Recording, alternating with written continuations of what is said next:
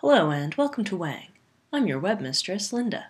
Things are really gonna unload here at W.A.N.G, so open up. First up is pop culture analyst Sphinx with a cinematic critique. What'd you think of the Lego movie, Sphinx?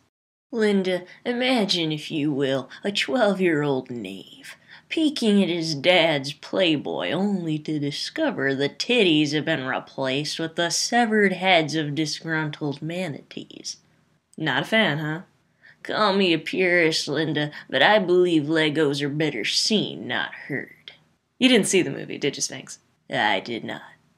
Next up is Token Attractive correspondent Farah, and by popular demand, for some fucking reason, her new co-anchor. Yay! Let us begin to dilute the pain by discussing a hot new trend. Benedict Cumberbatch. No. He's bringing photobombing to the next level. Please stop. Benedict Photo-Bomberbatch, you feel me? He can bomberbatch my maidenhead, that's all I'm saying. We are not making bomberbatch a thing. Hashtag too late. That's all we have time for this week on W.A.N.G. Things to mark your calendar for next week.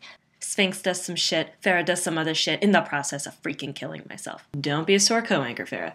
Sphinx tries to figure out what a night veil is, and Farah uncovers the truth behind sizing charts for women's clothing.